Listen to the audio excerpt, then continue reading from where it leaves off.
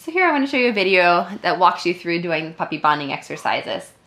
So this is Maple. She's one of our moms here at Timber Ridge Golden Doodles. So start by sitting your puppy down between your legs, kneeling on the ground, and start feeling your puppy on her head. Just tell her head, head the whole time. That way your puppy associates that word with what you're doing.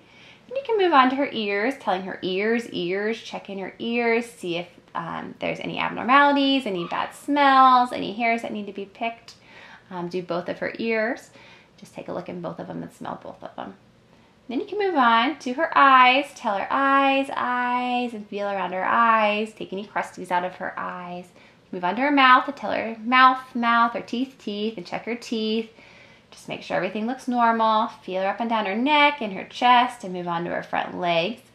Then put your puppy in a down. If your puppy nose down like Maple, then you can tell her, and if not, then you can go ahead and put your puppy into a down gently. Feel her front legs and her paws, checking her feet and her toenails. Feel her belly. Look for burrs or for mats or for cuts, just anything that could be abnormal with your puppy. Feel her all over. Feel those back legs too, and then you can gently roll your puppy over to her other side, so that way you can check that other side for any abnormalities as well. Feel both of her back feet and check her tail, pulling her tail gently. Just that way, again, she's used to it if a child will come up and mess with her tail. And then when you are all finished, you can tell your puppy okay, give her a release. That way she knows she's done and has done a great job.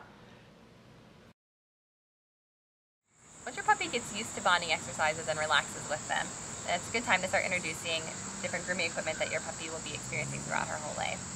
So as you're looking at her feet and checking her toenails, you notice her toenails are long, and that's a good time to go ahead and trim her toenails. For mini golden doodles, the just human toenail clippers will work great for trimming her nails.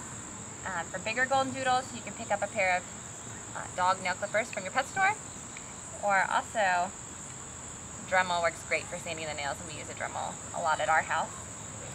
As you're feeling your puppy, that's a good time to introduce a slicker brush. Just brush her a little bit here and there. You don't have to brush the whole dog, but just a gentle introduction.